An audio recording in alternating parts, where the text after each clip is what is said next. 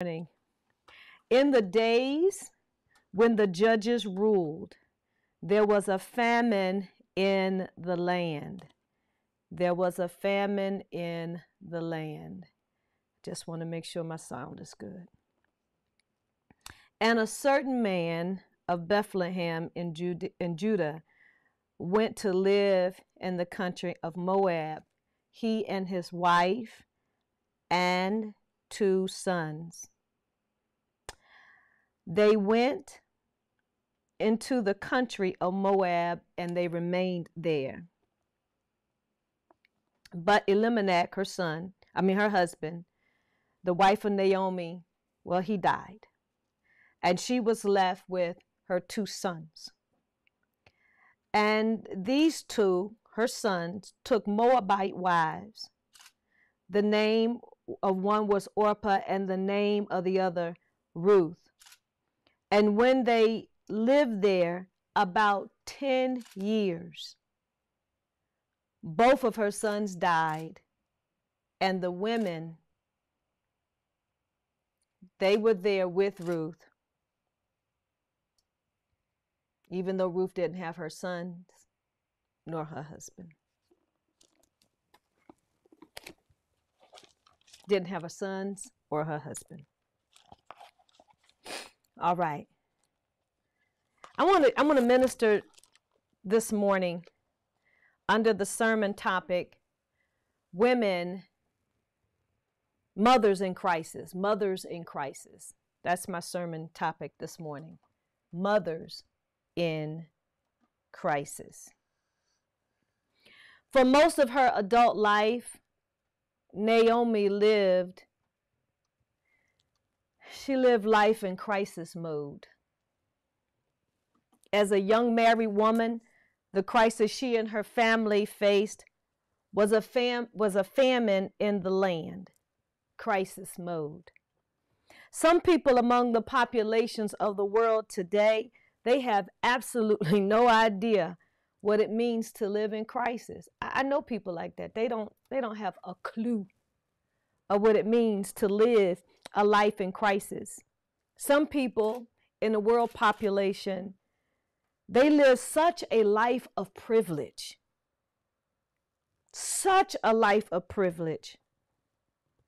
that having to be under crisis that we're in right now as a world, it is a momentary irritation for them, and they can barely handle it.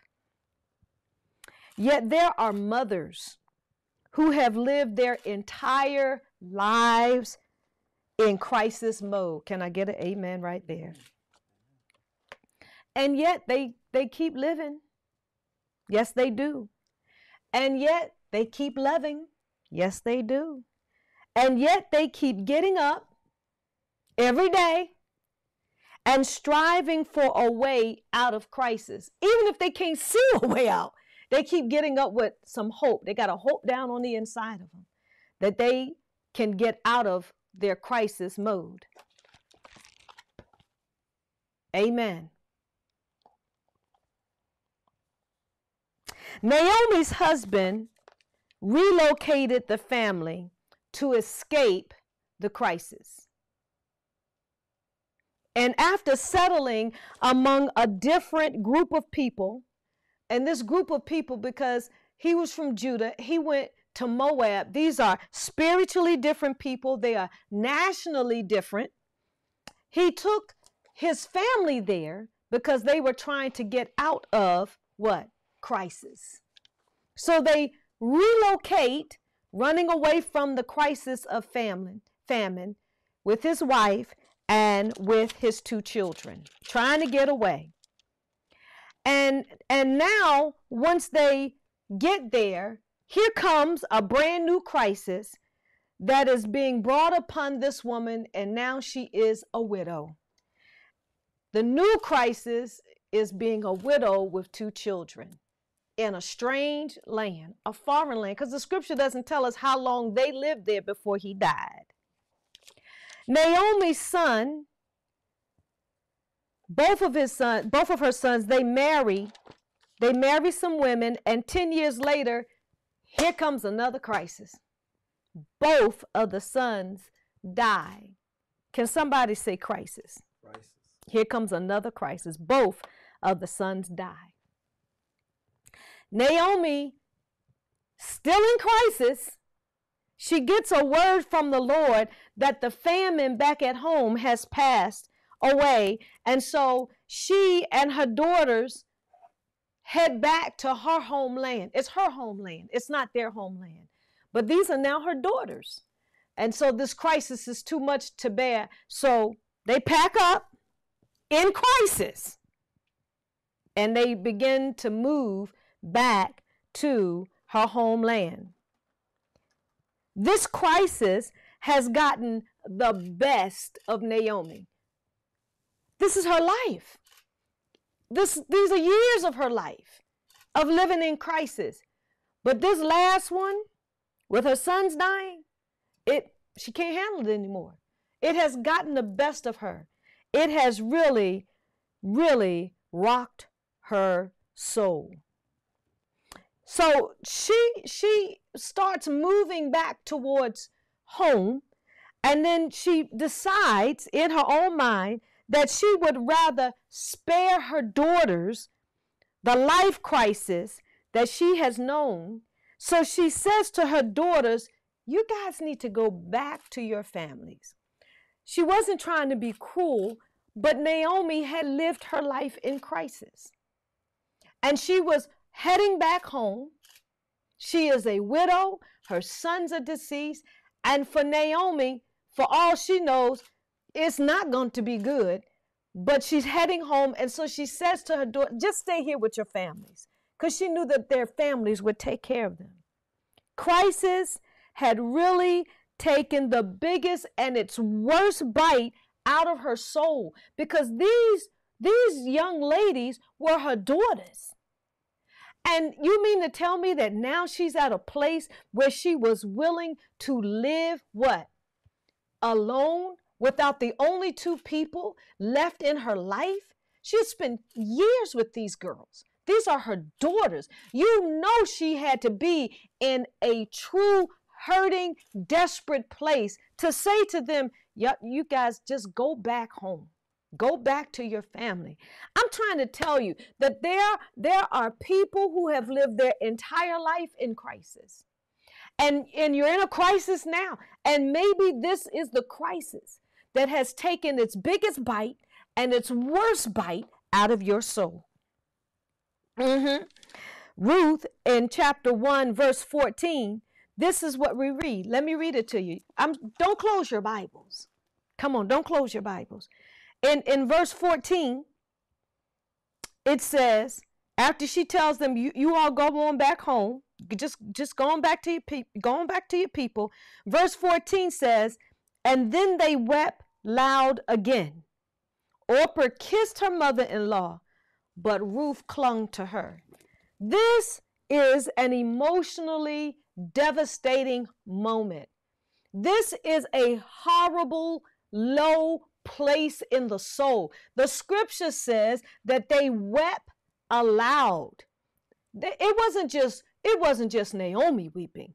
All three of these women, these were her daughters. Forget the in-laws. These were her daughters. And they're all weeping. Why? Because this crisis has taken a huge bite out of their soul. And for any of them to leave, it was yet, you mean I got to lose my husband and my mom-in-law? Oh, this was a horrible, horrible crisis, another crisis moment. So Orpah leaves and Ruth says, I'm staying with you. So Naomi and Ruth, mother and daughter, they begin to travel towards a promise. What you say, Pastor? A promise? Oh, absolutely. They begin to travel towards a promise. Even though she was in an emotionally dark place, crisis had taken its biggest bite out of her soul to date. But what caused her to keep moving was a promise established by God, and it would be back in Judah. See, I've been talking every weeknight about God being the Redeemer. and how in redemption he buys back for us what we lose. And so in this moment, what we see is that Naomi knows that there is a law about the kingship redeemer, the kinsman redeemer, and that all she needs to do is to absolutely go back to this promise. That's all she has, is the promise of the word that there's some family members that will redeem her back. And so she gets up and she moves. And that's a word for some mothers this morning. Oh, yes, there's some words for mothers this morning, because around the world, I don't care what part, what continent you're in, I don't care what time zone you're in, what we are experiencing is crisis. I don't care how you slice it. Even if you're staying at home, it's still crisis, because as you look around and you see what is happening, some to people that you know, and then some to people that you don't know, that if you got any ounce of compassion, then you feel the crisis. Amen. You feel the crisis. Even if you're safe at home, you feel the crisis, because compassion will not let you be stony heart. Amen. I want to speak to you today while our world is in crisis. Glory to God. I want to speak to you while our world is in crisis. Mothers have suddenly died from COVID. Mothers have died. They've suddenly died, leaving their children in crisis. Mothers have lost their children and their spouses to this virus around the world. Can somebody say mothers in crisis on this Mother's Day? This Mother's Day is different, because crisis has taken a huge bite out of the soul of families around the world. And if you have any ounce of compassion, that should touch you as well. Maybe you are feeling like Naomi. I'm talking to somebody today. Maybe you're feeling like Naomi, who expressed that she felt like God was dealing bitterly with her. She just felt like God was not treating her right. And I'm talking to somebody who might be feeling that way this morning, because this crisis has taken a huge bite out of your soul. I want to talk to you this morning. This is not a normal Mother's Day. No. I don't care where in the world you are. This is not a normal Mother's Day.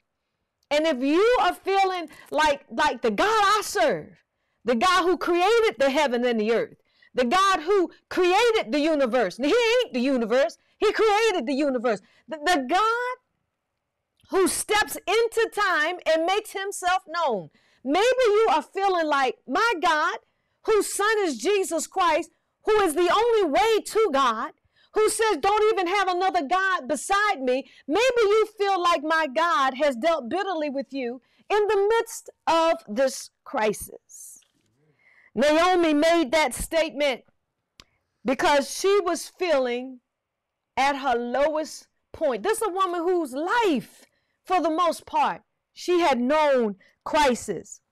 The scripture tells us that when she and Ruth made it back to town, there were some other women who saw Naomi. They hadn't seen Naomi in years. Amen. But they saw Naomi and they asked, is that Naomi? And Naomi told them, listen, don't even call me that. I'm going to change my name. And I'm going to give myself a name that communicates the bitterness and the hurt in my soul. The bitterness and the hurt in my, he said, call me Mara, because the Lord has dealt bitterly with me. She was hurt when she made that statement to the women as she returned home. But this is what I find to be interesting, sisters and brothers. Scripture records the women seeing Naomi. Scripture records the women acknowledging Naomi. The scripture records Naomi talking to them. But what I find interesting is that I'm thinking about my roommate, Karen. What I'm finding interesting here is that when Naomi responds to the women and say, hey, don't even call me that, call me Mara, because the Lord has dealt bitterly with me. She expressed the sorrow in her soul because of the crisis that she had been in. But guess what? The scriptures record nothing else from these women. There's no response from these women. They say nothing. The scriptures have no response to the women. They knew who she was. They knew she was coming home. Where's your husband? Where are your children? Who is this lady? They recognize that everything about Naomi's life has changed. She communicates to them, oh my God, her hurt and her pain, but the scripture says they say nothing. Dr. GreeneBarr, why is that important?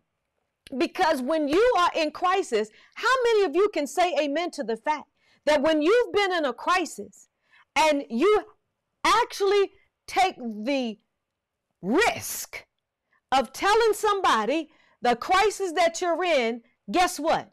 They have nothing to say. They are silent. Mums is the word. They don't have anything to say at all. They are as silent as you can imagine. They say nothing at all. Why do they say nothing at all? Because sometimes they can't handle your pain. Come on, somebody. Say amen. They can't handle your pain. Listen, my roommate Karen, in case Karen is watching, my roommate and Karen, I think that's one of the places where we bonded the most because I could handle her pain when she wanted to talk and she could handle mine. Come on, somebody.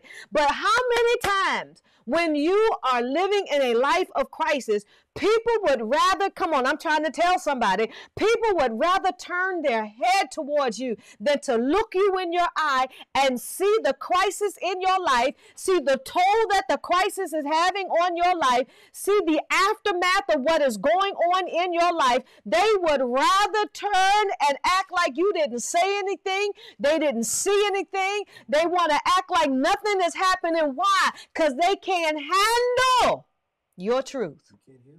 They cannot handle your crisis. They can't handle your crisis.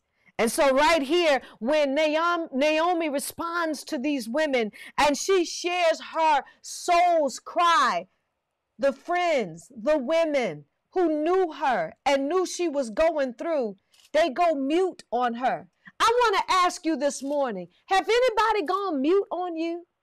Has anybody gone silent and ghost you because you in crisis right now? Come on, talk to me, people of God. Talk to me this morning. Glory, hallelujah. Woo! Maybe it is this way for you. Maybe this is what you are going through. Not only are you going through the hardest crisis of your life, but people that know you and know you going through, they've gone mute. They've ghosted you. They don't have anything to say. They won't return your phone calls. They won't return your text messages. They certainly are not going to throw you a lifeline, but they just distant. They're not around.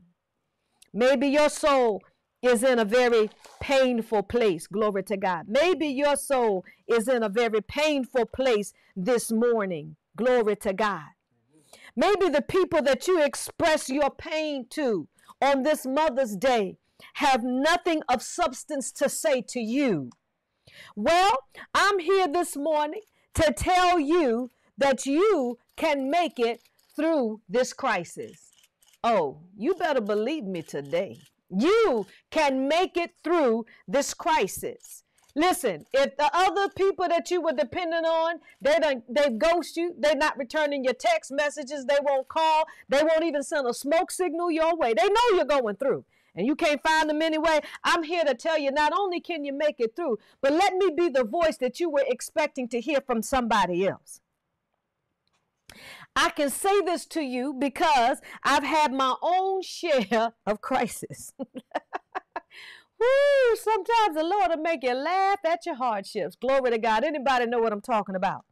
I've had my own share of crisis, people of God. Now, if you know me for real, you know I have. If you don't know me, then you'll think, oh, you ain't never had no problems. You just have no idea. Amen. I've had my own share of crisis. So I can tell you from my own personal experience that it is possible to be healed from crisis, even if another round of crisis is trying to show up in your life. I need to help somebody to know that when I tell you that you can make it through this crisis, I know what I'm talking about.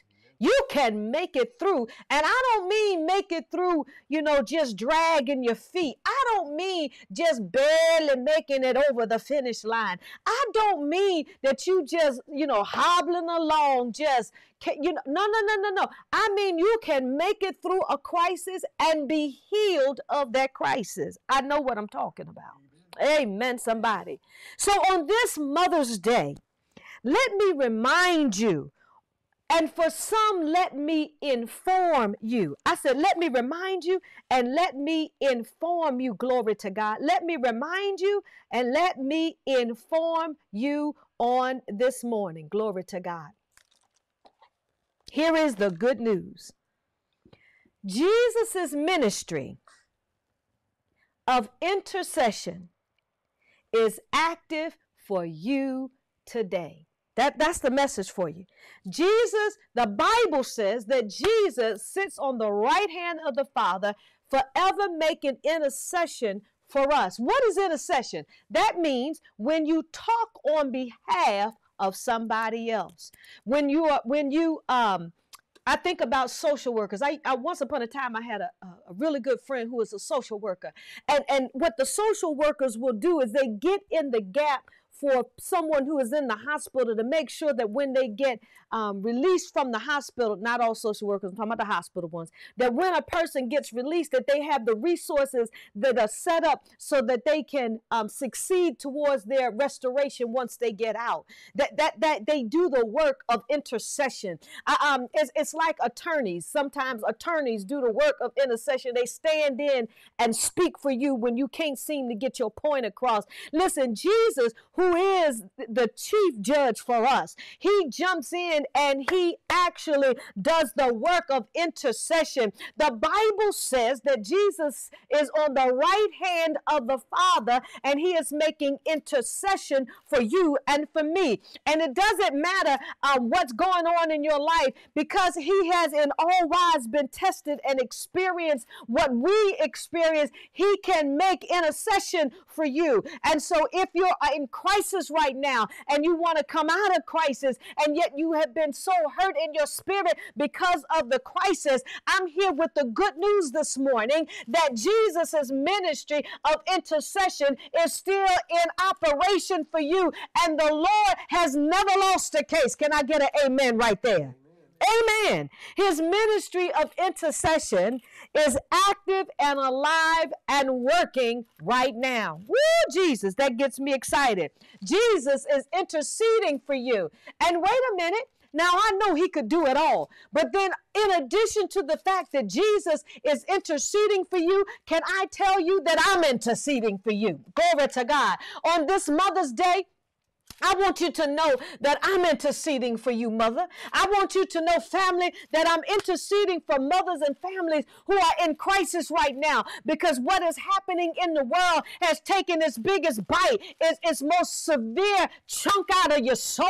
And you're wondering, is anybody praying? Is anybody understanding what I'm going through? I'm here to tell you that Jesus is interceding, and this message this morning is a message of intercession to let you know that not only will Jesus handle your situation, but you are not by yourself. There are people who are praying specifically for those of you who are feeling like Naomi, that the Lord has dealt differently and bitterly with them. I'm here to let you know the Lord has not dealt bitterly with you. It's just a bitter situation. The Lord has not attacked you. It's just a bitter, difficult situation. Amen, somebody. I'm about to close this message. Ruth's life, as we read on through the book of Ruth, and I do encourage you to do that, as we read on through the book of Ruth, you will learn that Ruth's life was redeemed. Can somebody say amen to being redeemed? Glory to God. Ruth's life was redeemed along with Naomi's life, because even in her crisis, as the daughter with the mama in crisis, even in a life of crisis, Naomi kept moving towards the promise of redemption that had been established in the body of God way back when they came out of slavery. Glory to God. You got to go back and read Leviticus for that. But there was an establishment for the kinsman redeemer. And when Naomi moved back home, she was moving back towards the promise of redemption. And once she got back, as the word of the Lord shows us in great detail, just how both Naomi and Ruth's crisis went away. The Lord redeemed them. Not only did he redeem them from famine, not only did he redeem them from the grief of loss, not only did he redeem her from an uncertain future, he even put her into the line of Jesus Christ, who is the Redeemer. Come on and say amen. And so this is what I want to say to everyone watching me today on Mother's Day, or whenever you happen to see this message. If you are at that place where you feel like the crisis mode that you live in has taken its biggest bite out of your soul, has taken its biggest scratch and clawed you in the back, has taken its biggest hit yet, I want you to know that you can be healed, and Jesus Christ is the great redeemer. He is interceding for you, and I'm interceding, and this is the word that I have for you today. I want to know if you're ready for this word. I want to know if you're ready. This is the one instruction, people of God, I have for you, unless I get excited and come up with another one. The one instruction that I have for you, you mother, you son, you daughter, anybody who is in this place of crisis this morning, here's the word I have for you. Move. Just keep moving towards the Redeemer. Amen. If Naomi had stayed where she was, yes, it probably would have ended in a life of crisis. But she kept moving towards the promise of God, the promise of redemption. She kept moving. She relocated. I've moved several times, glory to God. And none of those times have been fun. Amen. And so I cannot imagine what courage it must have taken Naomi to leave Moab and go back to her home. I cannot imagine. She did not have bodyguards. She did not have a whole bunch of people to help her. Can you imagine what it must have taken on the inside of her? She had to dig deep. Now, this is a woman mourning. This is a woman whose soul has been devastated, but something down on the inside of her gave her enough to say, I'm going back home. If I remember the word, there's a promise for me, a promise of redemption for me. And if I've got to take a step by myself, if I've got to travel this road by myself, I'm going to do it. Can you imagine? She probably had to dig deep down on the inside of herself to get the resolve to say, I'm going back home. And so the word that I have for you this morning, for anybody who feels like this crisis is too much on this Mother's Day, all the word to you is to keep moving towards redemption. Keep moving. I don't care how far deep down you got to go to unearth some strength, then go there and pull it up. I don't care how far down in your memory you have to go to get a word from the Lord that'll keep you moving. Come on and pull it up. Pull up whatever you need to pull up from down in your spirit, from down in your soul. It might be as small as this mustard seed, but whatever you have, pull that thing up and decide, I'm going to keep moving. Keep moving. Keep moving towards the Redeemer. Keep moving towards the Redeemer. Listen, you've got to keep moving. Keep putting one more foot in front of the other. Listen, you might be overtaken by the fact that now you thought you were going to get some unemployment, and now they're doing a little tricky thing, and you're not getting the unemployment, and it's time to pay your rent. It's time to pay everything. I'm going to say to you, keep moving. Keep moving. Just dig down deep and pick up that phone and listen, call that customer service and just listen, keep moving. Sometimes keep moving means you call the people and say, listen, I don't have the money to pay you right now, but just come on and give me a little bit of grace. Pray before you call and say, Father, in the name of Jesus, I need some grace right now. I need some grace right now. I'm calling on the God who is my Redeemer. I know you're going to buy back everything I lost. I don't have to be overtaken by what I lost, but I'm going to pull on the fact that there is a promise of the Redeemer. I know my Redeemer lives. I know my Redeemer lives. I'm trying to tell you, just keep moving towards the Redeemer. Oh, maybe you just need to cry. I know how that feels. Maybe you just need to cry and say, God, I can't see my way through, but I know that my Redeemer is not a liar. I know that my God will bring me through. God, I know that the sun will shine. I know that weeping does endure for a night, but I trust that my joy is going to come in the morning. I'm not psychotic. I'm not misaligned. I'm not strange. I just have faith in the Redeemer. I have faith in my Lord. I have faith in my God.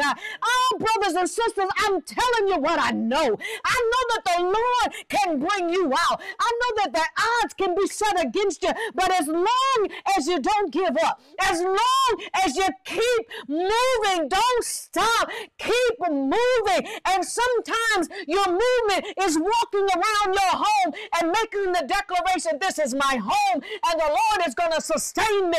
These are my children and the Lord is going to sustain me. Lay your hands on your body and begin to pray over your body. That's what it means to just keep on moving. I know some of you have underlying conditions, but why don't you go get yourself some anointed oil and just grease yourself all the way down and say, God, I'm moving in faith that you will heal my body. Come on, anoint your mind and say, God, give me an idea about what I can do to improve my health. I plead the blood of Jesus over my underlying conditions. I plead the blood of Jesus around my home. I plead the blood of Jesus over my circumstances. I'm going to keep moving towards my Redeemer. I'm not going to let this crisis take me out, but I'm going to rise in the hope of my Redeemer.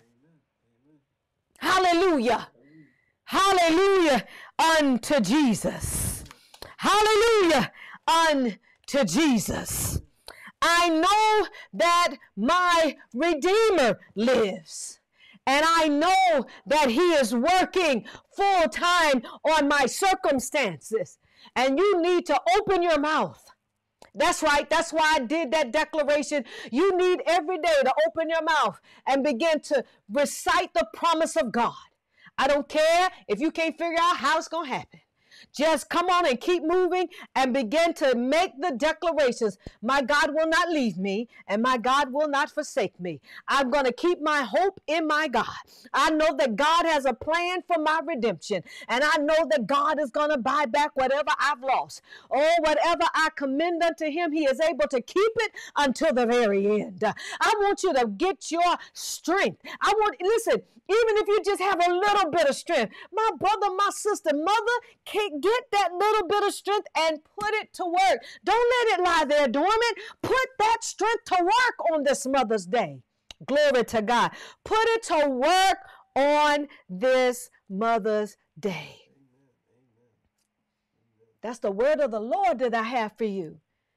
That's the word of the Lord. And might I say that if this message doesn't really apply to you because you don't know crisis, and you don't know trauma, and you don't know what it's like. You don't know what it's like to be concerned when your child goes out for a jog, just minding their business. You don't have a clue the concern about when your husband gets in a car and goes for a ride, that they don't have the luxury. They don't have the luxury of assuming that they can just go out for a walk and not be bothered. You don't know this kind of crisis. Well, honestly, I wouldn't say that you need to experience, because I don't want anybody to experience crisis and trauma, because sometimes people, they don't know how to make it back from that. But I'm praying right now for those who have no compassion, none. I'm praying with everything in me every day that the God of my Lord and Savior Jesus Christ would snatch the veil off your eyes so that you can at least see through the eyes of compassion for those people who live in crisis and trauma every day. Because if you have enough compassion for them, maybe you'll pray for them. Amen, somebody. Amen. If you have some compassion for people who are in crisis and trauma, maybe you'll intercede for them instead of turning a blind eye like it doesn't matter. On this Mother's Day, I think about all of the families in places like New York, in places like Georgia, shucks, in places like Detroit, where thousands of people have died because of this global crisis. I don't even know the numbers in other places, but the hot spots, they call them hot spots. And on this Mother's Day, my heart is so heavy. My heart is heavy. And I want you to know that the Lord Jesus is interceding for you, and I'm interceding for you. And there are other believers who don't think it's robbery to go before God on behalf of these families, on behalf of these families, on behalf of these mothers and mothers to be, and say, God, you are a God of redemption. Redeem what they've lost. Redeem what they've lost. Listen, Naomi's life did not end in crisis. And I'm not saying that the redemption in the end removed the sorrow of losing her husband and her sons. I'm not saying that. When you lose someone, it sticks with you. But the whole of her life was lived in such a way that she knew that God loved her. And that's what I want to say to you as we begin to close. You need to know that the Lord loves you, even in the midst of this crisis, even in the midst of your loneliness, even in the midst of your desperation, even in the midst of grieving your plans, even in the midst of grieving an uncertain future. Listen, the Lord loves you. And there are Christians who love you too and are interceding for you, even if we don't know your name. I'm trusting God for you like I'm trusting God for me. I'm trusting God to redeem for you, just like I'm trusting God to redeem for me. We all have to stand on his word. We all have to trust him. We all have to lean on him. And I want to say to you, this may have taken a bite out of you, but don't give up. Don't give up. Don't give up for yourself, and don't give up for the generations behind you. In the end, Naomi and Ruth become a part of the lineage of Jesus Christ. There are generations ahead who need you not to give up. There are generations in the future who need you to trust God to be your Redeemer. Amen. Amen. Don't give up. Amen. Press in. Press in. And for all of you who are intercessors, come on, begin to pray for people in crisis on this Mother's Day. Amen. It's one of the best gifts you can give to a family right now. You may not be able to go and buy roses. You certainly can't go out to dinner. But what you can do is stand in the gap for that family. Glory to God. Stand in the gap for that family. Stand in the gap for that family, for that mother. Let me tell you something. Men and women, we're made very differently. But when mom goes down, it affects the whole household. That's why we've got to pray for every woman today. Yeah. Whether you've birthed children or adopted them or taken someone under your wing, we need the soul of the mother to be healed. Amen. And so come on, let's get in gear. Let's get in gear. Grab it. Go deep inside of who you are and trust your Redeemer. Amen. Oh, God. Amen. God bless you. God bless you. God bless you. My God. I pray that this message has encouraged your heart on today. And I know that some people who are watching, I pray that there's some people who are watching who do not have a relationship with Jesus. I hope and pray that there's someone, maybe you're a backslider, maybe someone, you weren't raised in church, nobody took you to church, nobody taught you the Bible. I hope that there are people like that watching. I hope that there are people who have been wandering and you've wandered far from the Lord. I hope you're watching. And for you, I want to say that you should make a decision to turn your life around, whether you're in crisis or not. You know, talking to people who don't know crisis, who don't know hardship, and telling them that they need a savior, they look at you kind of strange because they've trusted so much in themselves. But I'm here to say that never mind what your bank account is, you're still shut in. You can't go nowhere. I don't care how rich you are. You're not supposed to be going anywhere. But no matter your situation, if you don't have Jesus Christ, I'm a Christian. I am unashamedly a Christian. And I want to say to you, will you give Jesus Christ your life? He paid for you to have eternal life with the Father. He is the only way to the Father. And there are many gods, but I serve the one true and living God. Amen. Not other deities. I serve the one true God. And there's only one way to him, and his name is Jesus. And he is the anointed one, which means the Christ. So if you're watching this service this morning and this sermon has pricked your heart, touched your heart, and you realize after doing an analysis of your life and your soul that you are far from God and you don't have a saving relationship through Jesus Christ, I want to offer you the opportunity to give your life to the Lord. I want you to pray this prayer with me, and I'm doing this by faith. Come on, Father Jesus, I acknowledge the fact that, come on, pray, come on. I want you to pray with me. Come on. Jesus, I acknowledge that you are the Son of God. I recognize that you died to pay the cost of sin for all of humanity, and I accept you as my gift for eternal life, my Savior.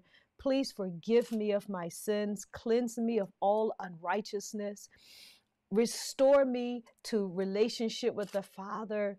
I want to be cleansed. I want sin out of my life.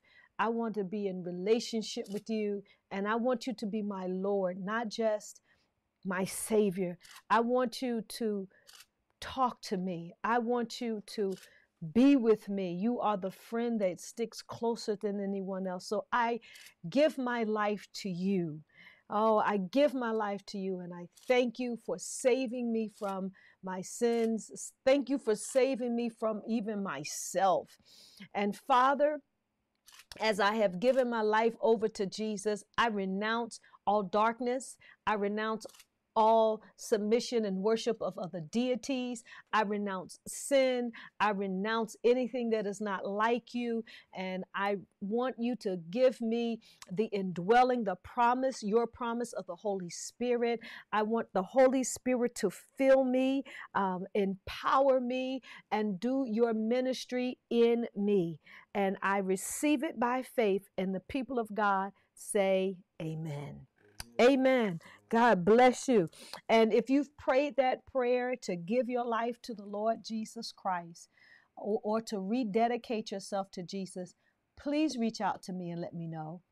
Please, please, please, please, please, please reach out to me and let me know. And I congratulate you on making a decision that will benefit not only you, but generations behind you, generations to come, and everybody in your circumference of life. I salute you for that. Now listen, the last thing I want to say is, maybe you're watching and you are not a member, an active member in a church. Maybe you are, they have this thing now where people, they don't want to live in homes. They buy vans and they ride around and they sleep in the back of their van. Their van is their home. And even if they deck out the vans, they don't have a permanent place to live.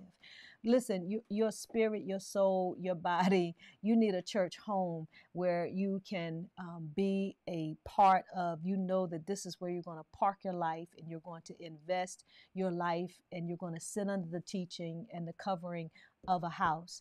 If you don't have a house, a spiritual house, I want to offer the opportunity to be a part of Creative Worship Center.